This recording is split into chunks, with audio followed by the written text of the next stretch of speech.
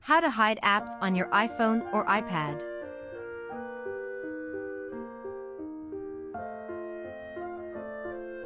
First of all, find your preferred app which you want to hide. Then, long press on the app for a few seconds. Now, tap on the Remove app. Then, tap on the Remove from home screen. Your app is hidden successfully from your home screen.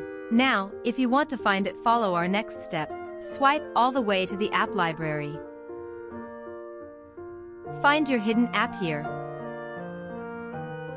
If you cannot find it, then go to the top where the search bar is located.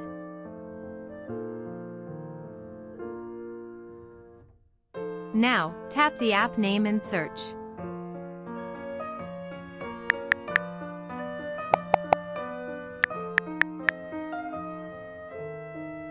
Now, you can see your app here.